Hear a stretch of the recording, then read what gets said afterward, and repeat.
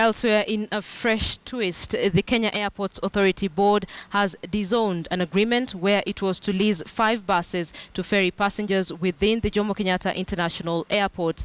KAA Director Kihara Kariuki has told the National Assembly's Transport Committee that duty was not even paid for the buses in what was described as underhand deals. Take a look.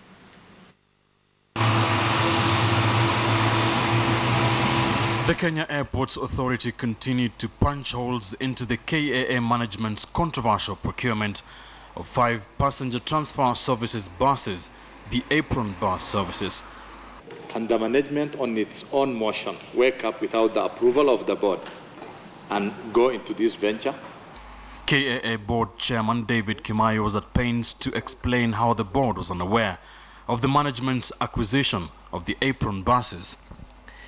Was the KAA to purchase the apron buses and concession a third party to operate and maintain them.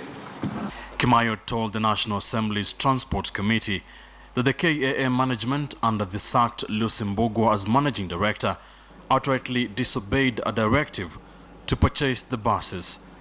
It became apparent that these buses were not for KAA.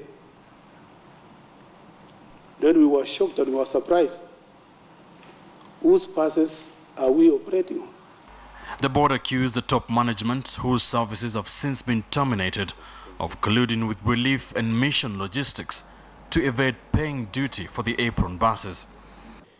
I would like to astound the members this morning to tell you that the apron buses delivered to KAA were actually smuggled into the country.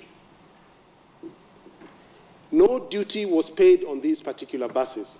Under the deal, KAA was to pay Relief and Mission Logistics 11 million Kenya shillings per month for services rendered with the 5 buses.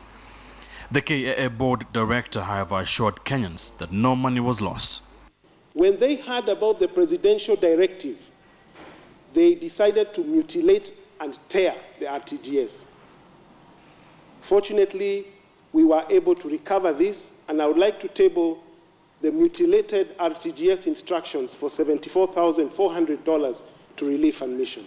The board explained that KAA has pending invoices worth 49 million shillings to Relief and Mission Logistics.